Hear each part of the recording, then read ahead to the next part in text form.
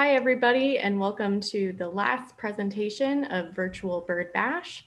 Right now, we're going to hear a presentation by Kay and Robert Lookingbill about their experience banding raptors. And if you have any questions for Kay, you can go ahead and drop those in the comments, and we will try to get to those at the end. Enjoy. Welcome to our presentation on raptor banding. We are the Lookingbills, Robert and Kay Lookingbill, and we are federally permitted licensed bird banders. First off, a little bit of background about bird banding. It is controlled under the Migratory Bird Treaty Act, and the program is administered by the Bird Banding Laboratory headquartered at the Patuxent Wildlife Research Center in Laurel, Maryland, and is part of the U.S. Geological Survey. Bird banding requires both federal and state banding permits. The Bird Banding Lab issues the federal permits for the entire country, and different states have various requirements for obtaining state banding permits. Robert and I both hold a federal permit and a state banding permit for the state of Texas. Permits are issued to qualified applicants who have a valid, specific scientific research goal. What is bird banding? In a nutshell, we capture wild birds by a variety of methods. We attach an aluminum leg band to each bird. Each leg band has a unique number on it, which allows us to identify individual birds. We record some data, and then we release the birds unharmed. All of this takes just a matter of minutes. Here are some of the tools we use while we're raptor banding. We use different measuring devices, including rulers, tape measures, and calipers. We use a leg gauge, which I'll explain a little bit more in a bit. We have various size boxes and cans, which again I'll show you next. And of course, different pliers and different size bands to fit different size birds' legs. On raptors, we use what are called lock-on leg bands. There is a tab that folds over to secure the band in place. This is required because the bills on raptors are strong enough to crush, distort, or even remove a regular butt-ended band that we normally use on other birds. The aluminum bands are lightweight, so it does not affect the bird's ability to fly or hunt or do any other things that a bird normally does in life. In addition to the unique number, there is a website or a 1-800 number on the band so that any subsequent encounters can be reported. When we do catch a raptor, we gently fold their wings and slide them into an appropriate size can. I call them Goldilocks size boxes or cans. In other words, not too tight that it might restrict their breathing, and yet not so loose that they have room to thrash around and potentially hurt themselves. There are air holes in the ends of the can so they can breathe, but it's dark, which helps keep them calm and safe. Raptors are visual creatures, so if they can't see what's going on, they tend to stay calm, which also keeps us safe for the brief period of time that we hold them. Once in the can, then we use a leg gauge to determine the proper size band to put on the bird. The leg gauge has different slots in it, and each slot size corresponds to a different band size. We want the band to be loose enough where it slides up and down the leg, similar to a bangle bracelet on a wrist, but not so loose that it might slip up over the joint or down off over the foot. And then we actually attach the leg band to the bird, being very mindful of their talons. Talons are the weapon of choice for raptors. This is what they hunt with. This is a red-tailed hawk foot here, and you can see how long the talons are and how big the foot is. If this grabs a hold of your arm, it could cause serious injury, so we are always mindful of controlling the talons. Once the band is on the bird, we take various measurements, including weight. We place the bird in the box briefly on a scale long enough to obtain the weight. Other measurements we take on the birds include measuring the length of the tail. We also measure the wing chord. This is the distance from the wrist joint to the tip of the longest flight feather without flattening the natural curve of the wing. also measure the hallux. Raptors have 4 talons, 3 in the front and 1 in the back. The one in the back is called the hallux. It is the longest and strongest one. And finally, we measure the culmen, which is the top part of the bill. We measure from the edge of the cere, which is the fleshy part of the bill closest to the face, to the tip of the bill.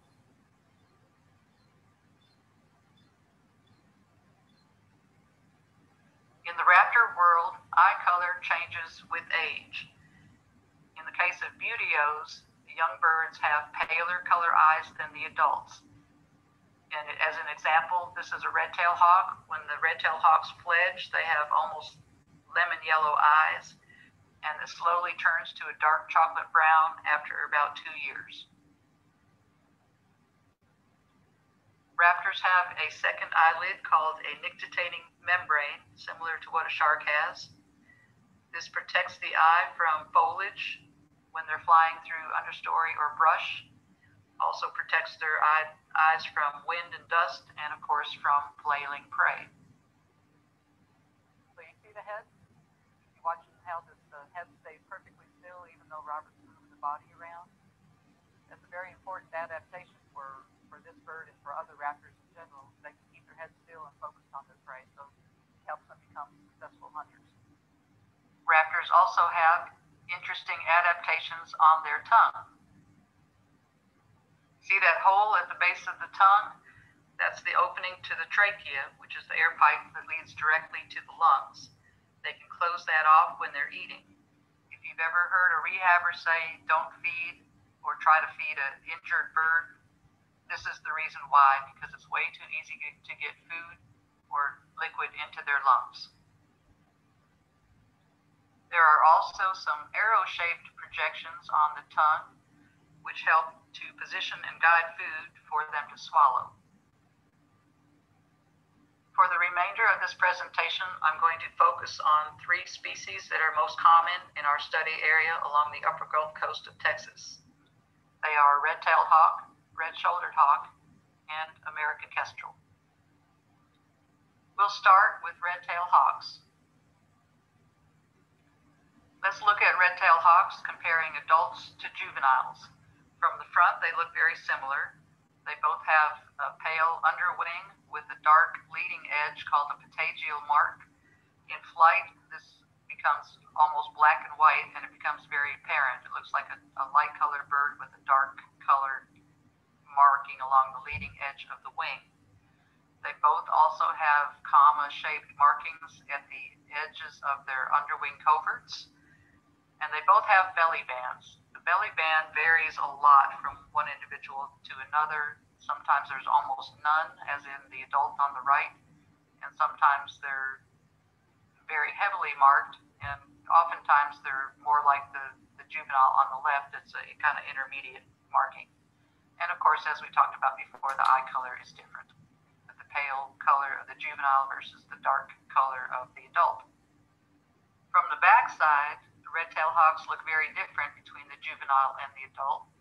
The juvenile is mostly uniformly brown with a brownish tail, and the adult, of course, has that richer brown color with a very obviously rufusy colored tail. The other difference is the primaries. The primaries are the flight feathers on the outer half of the wing. There are 10 of them. On the juveniles, the primaries are pale compared to the inner flight feathers, which are called the secondaries, which are darker. And on the adults, they're usually uniformly colored, a dark brown all the way out the length of their wing. This is very obvious in flight, especially if they're backlit. The juveniles appear to have a pale color window panel on the outer half of their wing. Red-tailed hawks have several different subspecies, and there is actually some disagreement on how many subspecies there are. So for simplicity's sake, I'm going to focus on the handful that are most common in our study area in Southeast Texas. The eastern and northern subspecies are generally pretty clean on the belly, and underwing coverts are relatively unmarked, whereas the western subspecies is much richer in color and darker in general. with more markings on the underside of the wings and the chest. Oftentimes the western also has that rich cinnamon color or buffy color wash to the underparts. These are all migratory subspecies, and they breed either in the north or west or eastern part of the U.S. and come to the Texas Gulf Coast for the winter time. But there's lots of variations between all of these subspecies. In some parts of Texas, there is another subspecies called the Fuertes race. It is a non-migratory subspecies. They breed locally, and then they maintain territory in that same area all year round. They are generally a little bit bigger than some of the other subspecies, and as you can see on this individual, their belly band is nearly absent. Red-tailed hawk tail patterns vary by subspecies as well. The eastern, northern, and Fuertes subspecies all have a solid rufus-colored tail with a dark subterminal band, whereas the western subspecies, in addition to that, has many narrow dark bands going up the length of the tail towards the body. All of these subspecies readily interbreed with each other, especially where their ranges overlap, and that results in tail patterns that are decidedly in between two typical patterns that I previously showed you, as shown in these two birds here. One more subspecies worth mentioning is the Harlan's hawk. There is some discussion whether this should actually be a separate species altogether, but currently it is a subspecies of the red-tailed hawk. There are both light morph and dark morph versions of the Harlan's hawk. This is a light morph. They're generally more black and white than the typical red-tail, lacking much of that rufus color, buffy color wash to the undersides. They are generally much darker, and they have a very wide band on the trailing edge of their wings. The tail patterns on Harlan's hawks are highly variable. In fact, they're probably unique from one individual to another, similar to our fingerprints. The color ranges from almost white to red, grays, browns, various in-betweens, and various combinations of all of the above. It ranges from banding on the tail, feathers individually, to more of a muckledy look, and yes, that's an official scientific term. Patterns can vary from one feather to another within the same tail. As you can see on the bottom right, some of the tail feathers are striped and others are mottled. Sometimes even on the same feather as on the same bird on the bottom right, you can see some of the tail feathers are half red and half brown with bands on them. So now I want to talk about molt a little bit. Feathers on a bird provide all the same functions that clothing does for us. It keeps them warm in cold weather. It protects the skin from the sun. It provides camouflage. It attracts a mate. All these things that our clothes do for us, the feathers do for the bird. But they wear their feathers 24 hours a day, 7 days a week, all year long. They're outside in the hot and the cold, in the sun, the rain, the snow, the wind. And after time, just like our clothes do, the feathers fade, they fray, they break, they just wear out. So once a year, they molt their feathers to keep them in tip-top shape, just so they can maintain the ability to fly and do all those other things that we've just talked about. Now, it takes a lot of energy to molt. It also takes a lot of energy to breed, and it takes a lot of energy to migrate, so they generally don't do any two of those things at the same time. They generally molt in late summer after they're done breeding, but before they start migrating.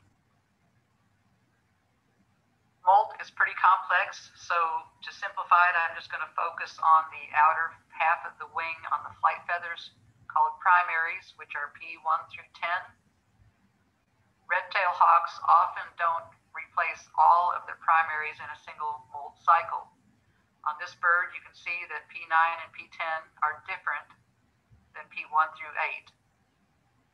This bird has replaced the feathers P1 through P8 into new adult plumage feathers, whereas P9 and 10 are retained older feathers.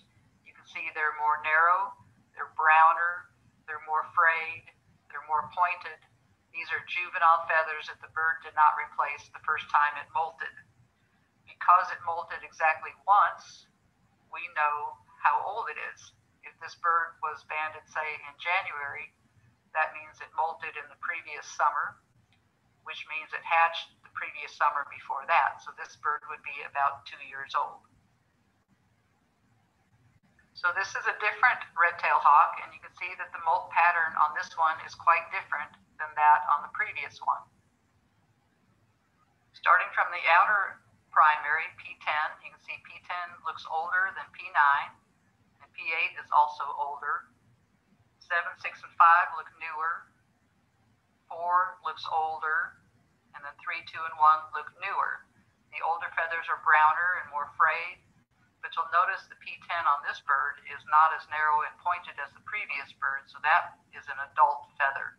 So by the way the molt pattern is and by how we know the molt sequence operates on birds, we can say for sure that this bird has molted at least 3 times, which means he's over 3 years old. He may be much older. The longevity record for red-tailed hawk is around 30 years. But the best we can say is that this bird is at least 4 years old.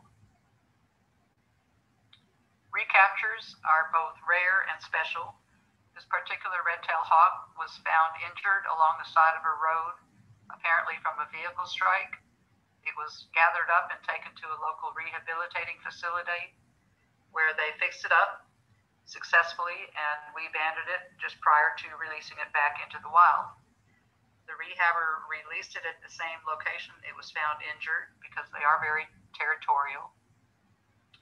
Fast forward about 5 years, we caught this same bird in exactly the same location. And we know it's the same bird because of the band number. Without the band number, we would have never known.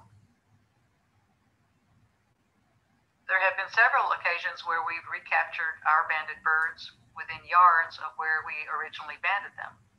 This illustrates a concept called site fidelity. Site fidelity can be defined as the tendency for an animal to return to a previously occupied location.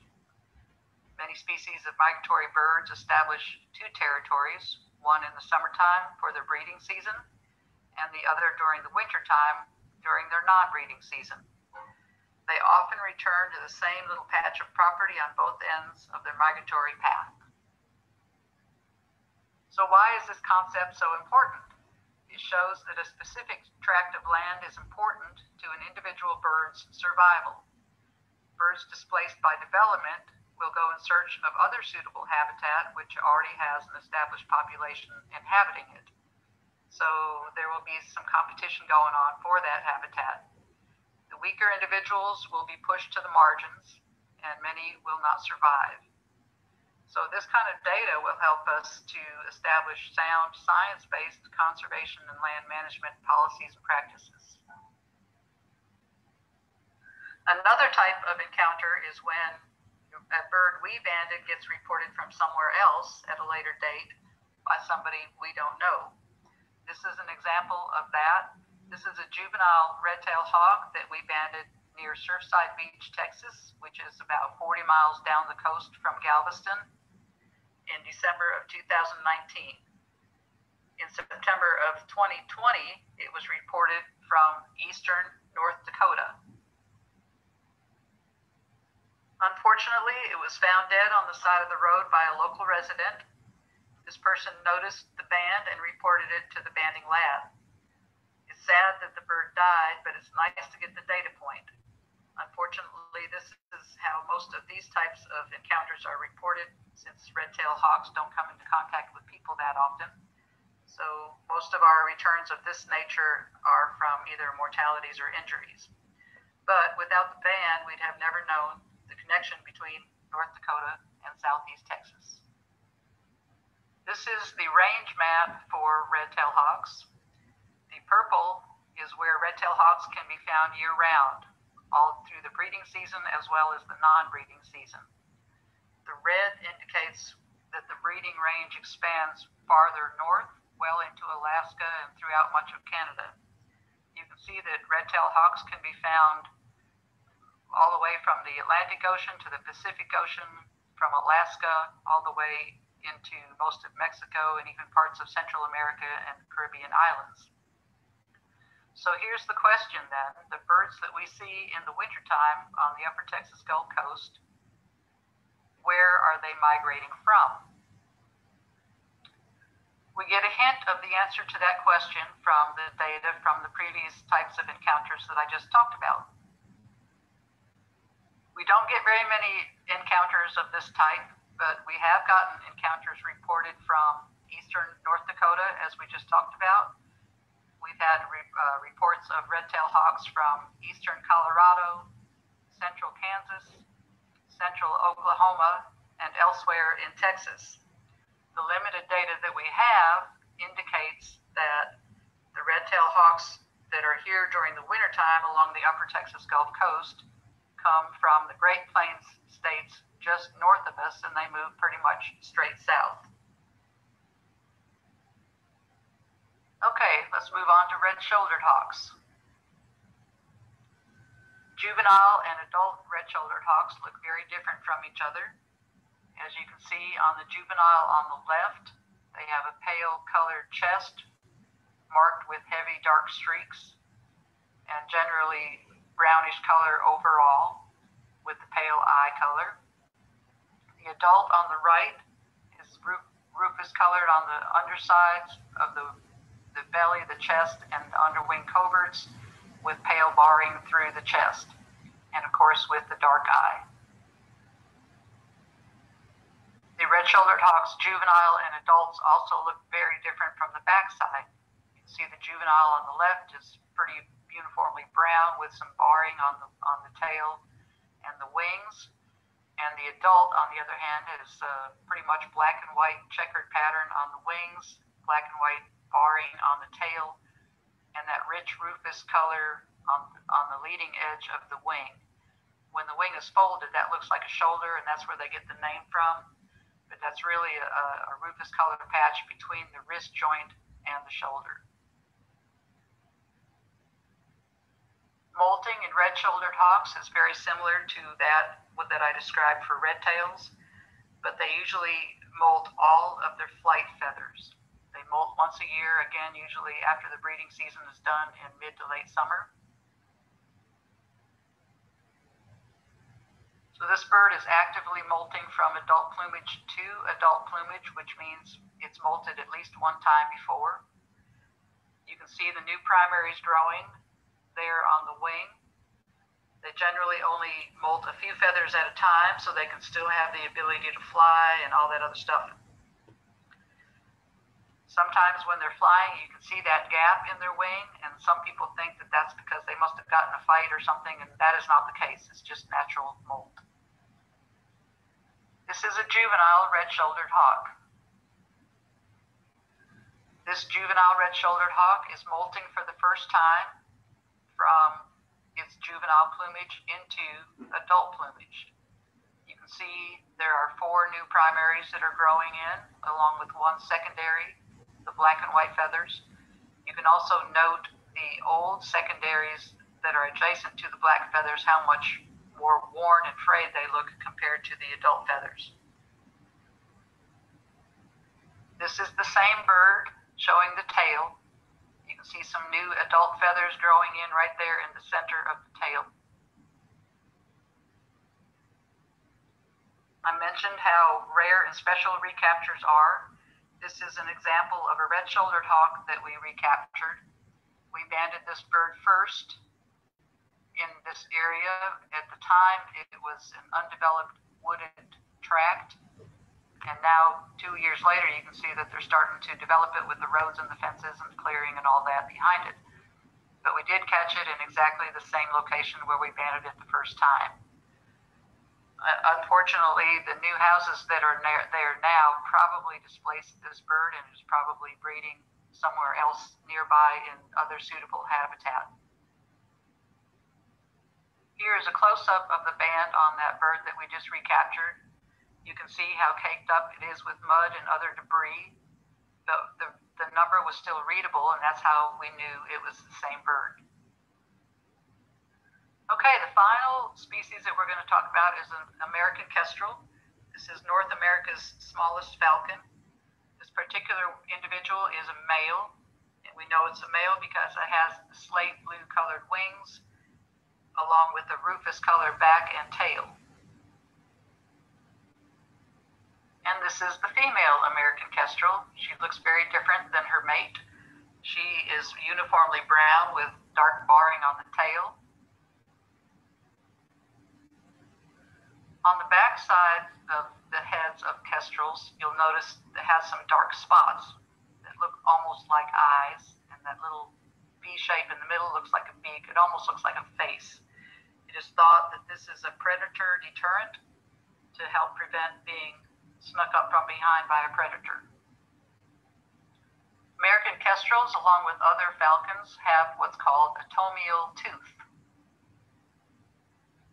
This tomial tooth is on the upper bill of the falcons and is a special adaptation to help it become a successful hunter. The tooth is on the upper bill of the after we finish banding a bird, then we bring the patient back into the wild.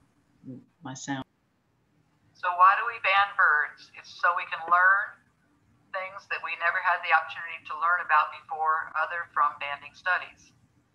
Various banding studies over the years has taught us a lot about the different breeding and reproductive behaviors and patterns of many different species. Everything about migration has been learned through banding studies, both the routes and the timing, how long it takes, the connectivity between northern groups and southern groups, where they go. All of that has been learned from banding studies. Dispersal and range, behavior and social structure, breeding success, all of those things have been further developed and learned about from banding studies over the years. We learn about lifespan and survival rate of different populations in different locations and different habitats. And of course, site fidelity to both the breeding and wintering grounds is very important, and we have acquired a lot of different banding data to confirm that. So why ban birds? In a word, data. Bird banding has increased our knowledge and understanding of birds, their behavior, their needs, their habitats. This data helps assist in habitat management procedures and processes. It also supports sound conservation initiatives based on science. The more we know about birds, the better equipped we will be to help them survive. Thank you for joining us. This is Kay and Robert Lookingbill. Hope you enjoyed watching.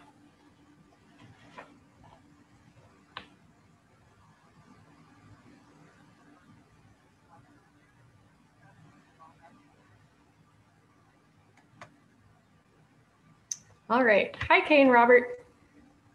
Let me try to unmute you. Or can you unmute yourselves? Hi, Kay and Robert. Okay. Let me try to unmute you. Oh, Can you hear, looks like we can hear the video in the background. Can you turn the Facebook video off? Let me try to unmute you. Oh, looks like we can hear the video in the background. Can you turn the Facebook video off? Thanks. So the first question is, can they bite very hard, or do they bite at all? yes, they can. But most of the time, they're wanting to get you with their talons. When they bite, they can get a quick nab, and sometimes they do hurt and they break the skin, but they don't hang on. But if they get with their talons, they grab you, hold of you, and they just kind of ratchet up and they don't let go. So we're concerned about the bill, but we're much more concerned about the talons. Gotcha. And then Letty wants to know, if we find an injured hawk or falcon, can we try to rehab it, or does it have to be a certified rehabber? You have to take it to a certified rehabber. I think you watched a video yesterday from Dana Simone from Gulf Coast Wildlife Rescue. She's the rehabber we work with most often. And we banded many of her successfully rehabilitated raptors, a lot of owls, a lot of red-tailed hawks, red-shouldered hawks, great horned owls, barred owls. So if you find an injured bird on the side of the road, try to cover it with a towel or a jacket or something, a blanket. And as soon as you can safely do so, get it into a cardboard box and then contact Gulf Coast Wildlife Refuge and they'll come and get it. Can you ban? Information is against the law to What was capture. that? Sorry. Robert said in answer to the question, it's actually against the law for you to try to rehab it yourself. Yeah, and dangerous too. And dangerous. Can you ban vultures? We do not ban vultures. Vultures take a special kind of tag. It's a wing tag. We don't have the permit to do that. We don't have a valid scientific project to do that. The wing tags are needed because vultures,